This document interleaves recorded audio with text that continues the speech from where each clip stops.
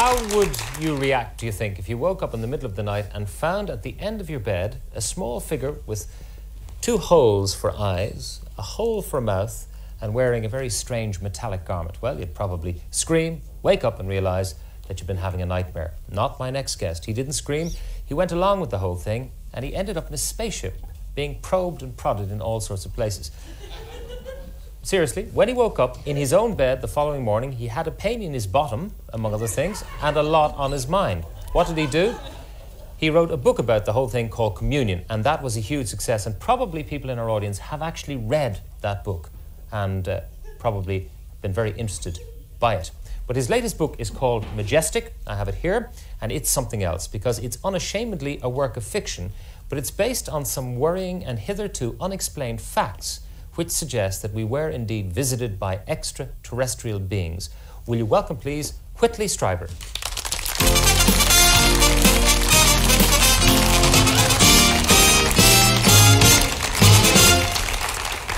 Okay, the fact, first of all, that you wanted to say something. With an introduction like that, I wasn't sure that I dared to come out. But here I am anyway. Here you are. We could talk about the personal anatomical details of what happened a long time ago. Do we have to?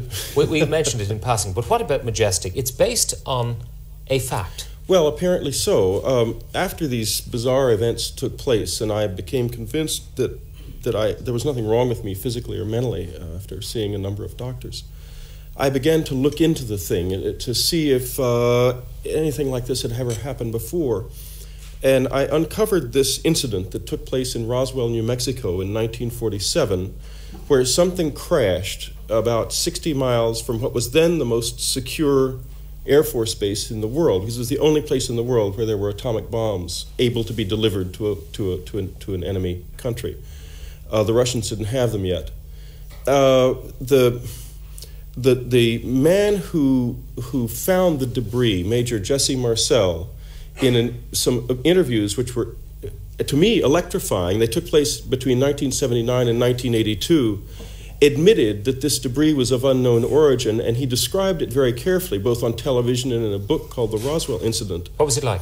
Well, he described bits of wood that were like balsa wood, but which could not be burned or broken, and could not even be, they bent like plastic, that had hieroglyphics on them that could not be read, sort of in a violet color. He described metal that was as thin as he described it as the foil inside a cigarette package, but so strong they couldn't even put a bullet through it. In fact, in taking this description to a metallurgist recently, I found that we still can't fabricate anything that fits the description of this material.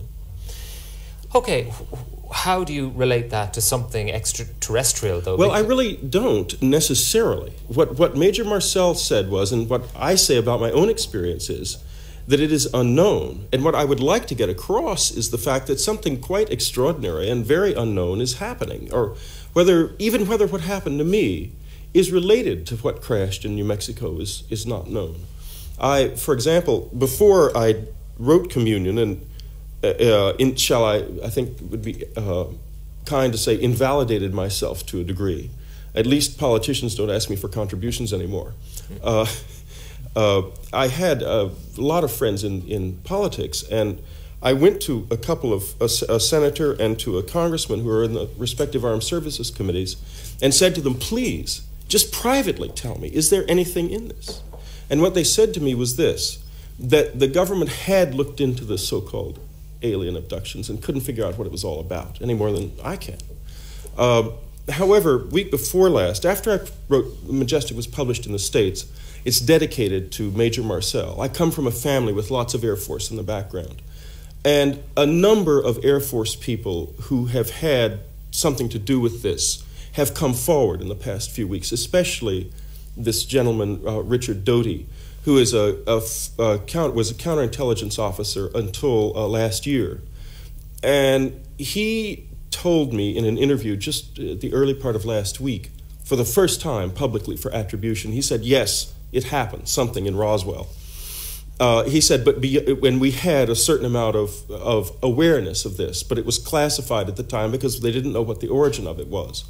But besides this material, were there any little alien corpses found? Well, Doty says there were, but I haven't gotten... It just seems so fantastic to me. I find it very difficult to believe, frankly. Although I find it very difficult. Yeah, I do. Especially, how could it be covered up for so many years? And why would they want to cover it up? What's the point in covering it up? If we are being threatened by aliens, as in War of the Worlds and so on, surely we should all know about it. What if this happened? 1947, the United States and the Soviet Union were at each other's throats. Suddenly, this strange debris was found. At first, there was a press release about it that went out, in fact, was even published in the London Times, to the effect that the Air Force had found a crashed flying saucer. Then the next day, this was all changed.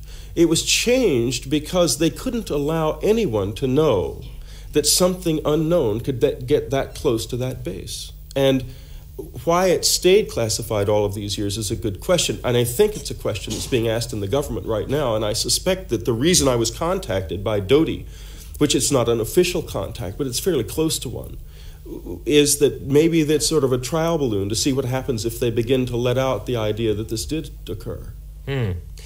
Why do you think that aliens would have gone to you, for example? I am an utter skeptic about such things. Why did they go to me? They didn't drop in on me. Well, see, bear in mind, I don't know what happened to me. We don't even know if it's related, and I'll give you an example of what I mean. This happened in 47. There have been UFO stories in the papers and radio, TV for years. I had never been very interested in them except when I was a child. But you hear things and see things without even necessarily registering it. No one knows what the effect of a radio news story that you don't really listen to actually has on somebody. Maybe these stories are something that a sort of unconscious response to this possibility that we don't yet understand how it comes about in a human mind. Or maybe they're really out there. Your book is a mixture of fact, the Roswell incident, and fiction, because there's a narrative throughout. The aliens that you describe in the book are not exactly endearing creatures, and yet you want us to understand them, and the descriptions of the aliens you write about would make us fear them. Embryo abductions, for instance. Well, what I experienced was extremely frightening, and if this is real and it spreads, we get 50 letters a day. That's the remarkable thing. After I wrote Communion, I didn't expect I hoped I would get a successful book out of it, of course, but I didn't expect what happened, which is that ever since it was written, we have been getting between 30 and 50 letters a day, and that's 4.5 years ago. There would be the suspicion, though, that Americans used to have the commies to kick around. That's my fear. Right. That now that the commies are gone, they don't have commies to kick around anymore, so they have aliens. The government's going to admit that this is happening and say they're terribly evil, and we better go ahead and build Star Wars. I hope that's not what's happening, but I fear that might be what's happening. Your own experience, where you were abducted temporarily to a spaceship, and you were prodded... to a little room. I didn't see any spaceship. I still haven't ever seen one. Okay, so we don't know where it was, but you were abducted by these strange creatures. Some of my neighbors saw it. I mean, I think I would have gone around the twist after an experience. I almost did. If I hadn't had my doctor has been a friend for 20 years and has a wonderful sense of humor, thank God. And when I went to him with this story, it hadn't occurred to me that the alien outlook hadn't really crossed my mind. And I told him to describe these little people. He leaned back in his chair and said, "You're telling me you were taken aboard a flying saucer by little men?" And I said, "That's what it sounds like." And he said, "I think it's a really great psychosis." And that helped. I mean, because I began to laugh about it a little bit.